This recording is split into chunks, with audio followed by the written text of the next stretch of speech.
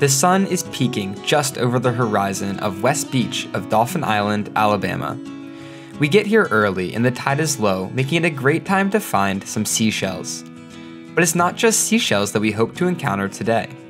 We'll also discover some of the mollusks that created these shells, and other animals that call these shells home.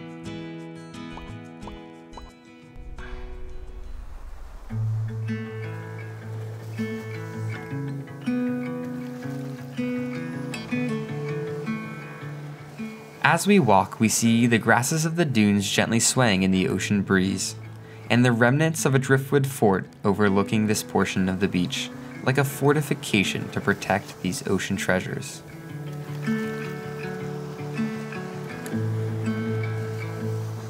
Some sandy stretches are bare, but others have dense drifts of seashells where the current and sand come together just right to collect these little gems. These shells come in such a striking diversity of shapes, sizes, and colors that it captures my imagination. I wonder about all this variation and the insight that it could give us about the lives of the animals that made them.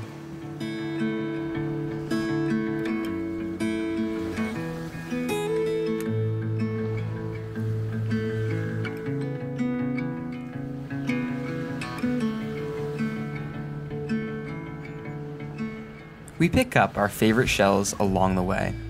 I'm a bit of a collector, so I try to keep one of each type of shell, occasionally replacing some that I have for a more complete or colorful version.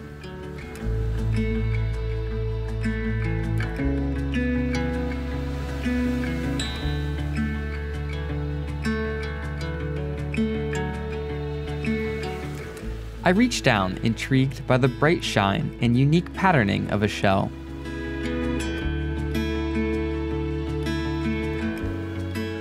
To my surprise, it seems to still be occupied. This is a lettered olive.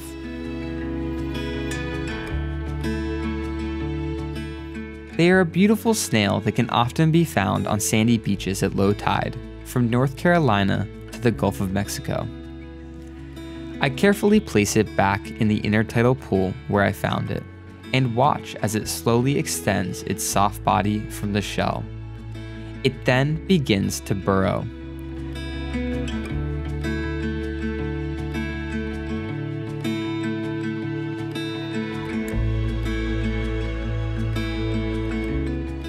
The smooth, torpedo-like shell allows it to slide easily into the sand as it quickly disappears, leaving only a faint imprint in its wake.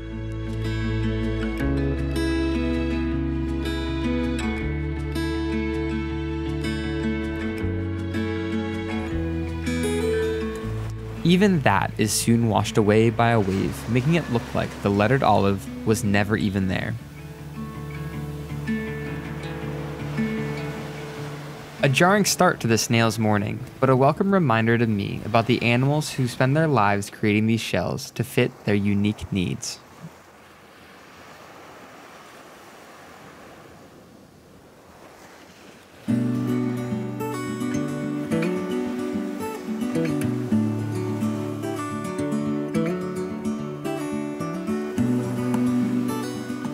Farther down the beach, another shell slowly moves in a tidal pool, but it's not moving quite right to be inhabited by a living snail. Instead, I encounter an animal that moves into these shells after the snail's death. It's a hermit crab. As the hermit crab crawls across the sand, something on its shell catches my eye. I take a closer look and notice a host of hitchhikers being ferried by this crab. Most abundant are the barnacles. These little animals are crustaceans and are actually related to crabs. They have feather-like arms. They reach into the water, scooping up bits of food.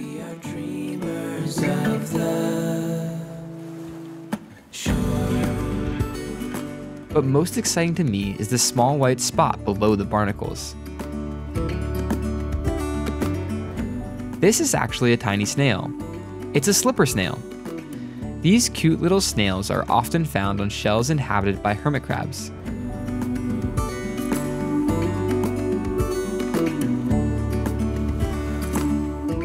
Their flat body and shell allow them to keep a low profile so that they don't get knocked off as they hitch a ride.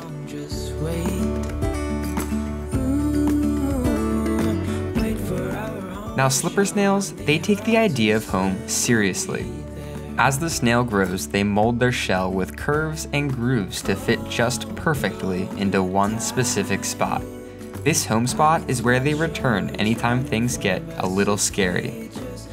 Since it's grown its shell carefully to fit this spot, it can seal down with no gaps for predators to pry underneath. As I watch, the hermit crab stumbles upon a tasty meal, washed up with the waves.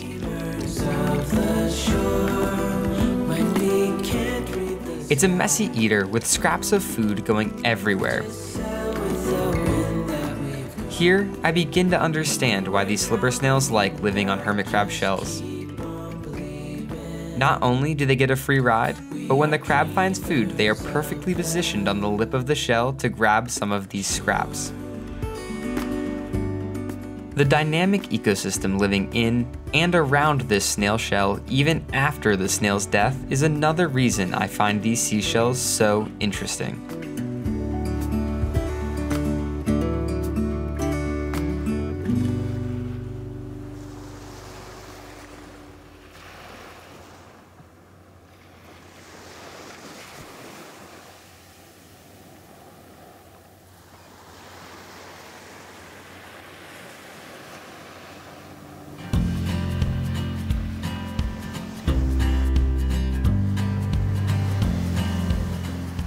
The sun is rising higher now, and its touch begins to warm the sand beneath my feet.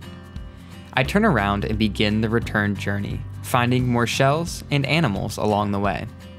Like this crab who watches me skeptically as I pass, its stalked eyes raised high into the air.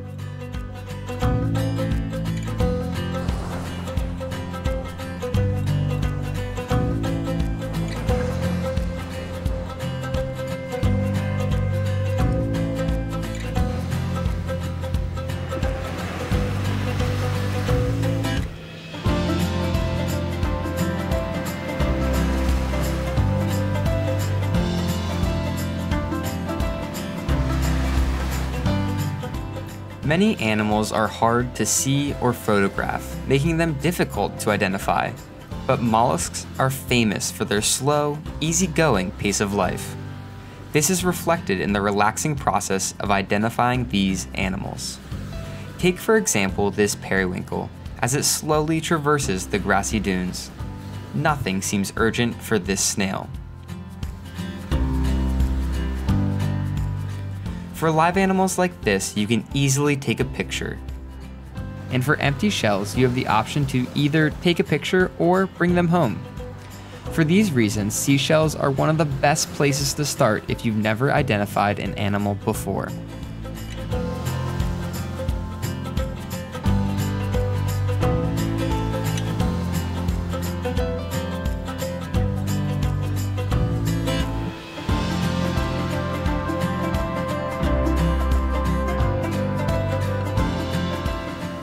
If you opt to use photographs, I suggest getting a photo of each side of the shell, because this makes identifying them a lot easier.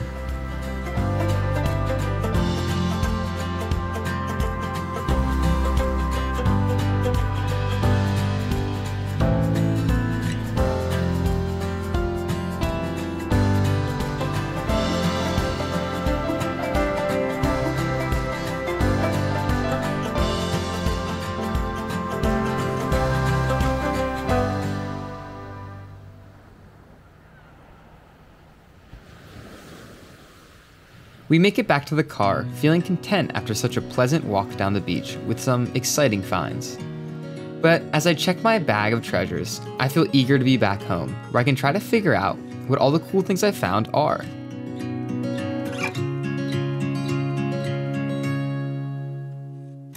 At home, I pull up my favorite identification guide on the Seahorse & Co. website and carefully compare what I found to the reference photos.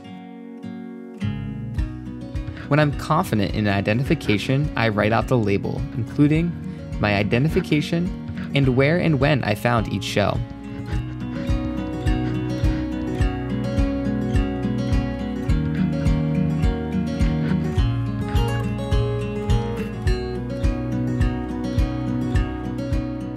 For me, identifying these shells and organizing my collection is a quiet time of relaxation and reflection.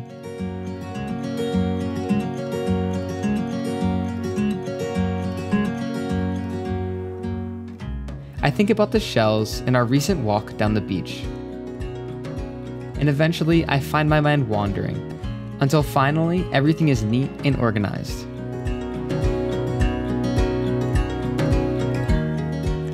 Thank you for joining us for this walk down the beach and as I organized my shell collection.